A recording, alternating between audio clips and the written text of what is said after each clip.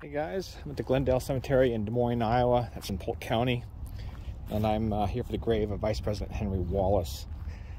Henry Wallace was born, like I said, he served as he was an American journalist, farmer, businessman, and ultimately politician. He served as the 33rd Vice President of the United States, the 11th U.S. Secretary of Agriculture, the 10th U.S. Secretary of Commerce. He was a Progressive Party nominee in the 1948 presidential election. So quite a political history he had. So a little bit about Henry Wallace. He's the eldest son of Henry Sr., who is also a U.S. Secretary of Agriculture. Henry was born in Adair County, Iowa, at Orient. Actually, not too far from my hometown. Going to see his childhood home was always a school trip for us every year for quite a while. And he was born in 1888. Anyways, he attended Iowa State College, which is now a university at the time, and he studied journalism. And he was going to take over the Wallace Farmer, which was the publication of his family's publication. He also founded Hybrid Corn Company, which became really successful. And he was quite a smart individual. After his father's death in 1924, he had drifted away from the Republican Party and became a Democrat. Because his father had served under Harding, I believe. And he became the Democratic nominee for Franklin Roosevelt in the 1932 presidential election. Wallace served as Secretary of Ag under Roosevelt from 33 to 40. So he was pretty opposed. He was strongly supported Roosevelt's New Deal and presided over a major shift in federal policies, agricultural policies. Wallace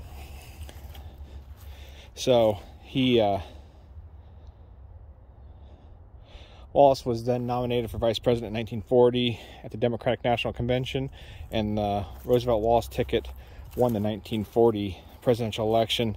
And Wallace continued to play a very important role in Roosevelt's administration before and during World War II. At the 1944 Democratic Convention, Conservative Party leaders, look at this one here. Crow.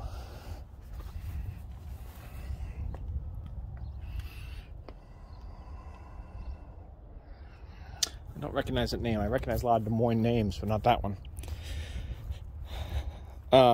So where was I?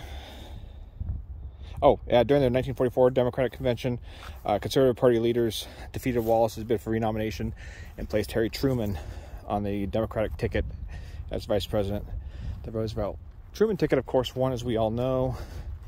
And in 1945, Roosevelt appointed Wallace as Secretary of Commerce. Focus in. Nice above-ground crypt there.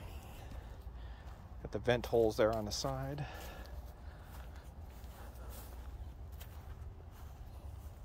More vent holes. So again, he was, like I said, appointed Secretary of Commerce. Roosevelt died April 1945, and Truman succeeded him as president, and Wallace continued to serve as Secretary of Commerce until 46, when Truman fired him for delivering a speech urging regarding some policies he had toward the Soviet Union. Wallace and his supporters, which he had many, established a nationwide Progressive Party and launched a third party campaign for president. The Progressive platform called for some different policies toward the Soviet Union: desegregation of public schools, racial and gender equality, and national health insurance. Crazy. Talking about this stuff for 70 years, and we still haven't figured out a solution for that. It seems like we're going backwards from where they were in the 40s. But anyways, he wasn't necessarily sympathetic. He just wanted a different policy toward the communist influence. And anyways, he ran, and he received just 2.4% of the popular vote. Wallace broke with the Progressive Party in the 1950s of the Korean War, and in 1952 he published Where I Was Wrong, where he declared the Soviet Union utterly evil. Sherman, this is a significant family here in Des Moines area. Quite the Quite the crypt. He largely fell, anyways, back to Wallace, he largely fell out of, kind of fell into political obscurity, and after the 1950s, but continued to make public appearances until a year before his death in 1965. So, a little bit more about him. His grave just right up here. I finally found it here. Wallace remained, like I said, he remained pretty active immediately after his 48 campaign, but again, he kind of went into, kind of like I said, a political obscurity.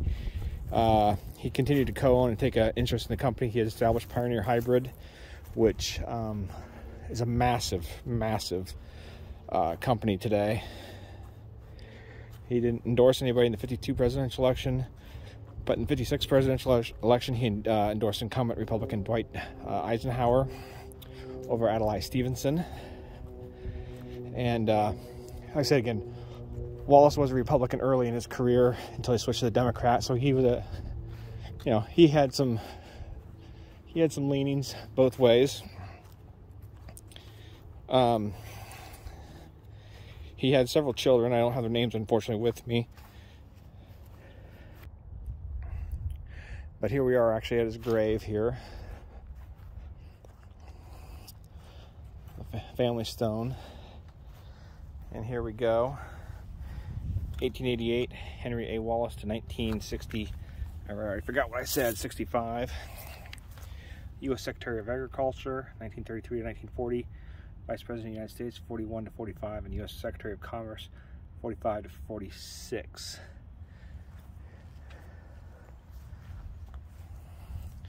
Buried next to his wife, Elio Brown, wife of Henry Ford, mother of Henry, Robert, and Jean. So 3 children here. Children are not buried here. Take a little walk around his grave here. Flags are in poor shape. Need to be replaced. We got the Ladies Auxiliary seal. Wallace embedded there.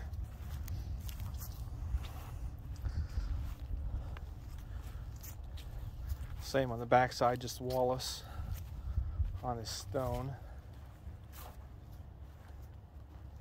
I'd say he's actually fairly easy to find. Find the grave was pretty accurate, but I didn't know what I was parked on the wrong side there, I guess. So there we go. The grave of Henry Wallace, Vice President of the United States of America under the Roosevelt administration.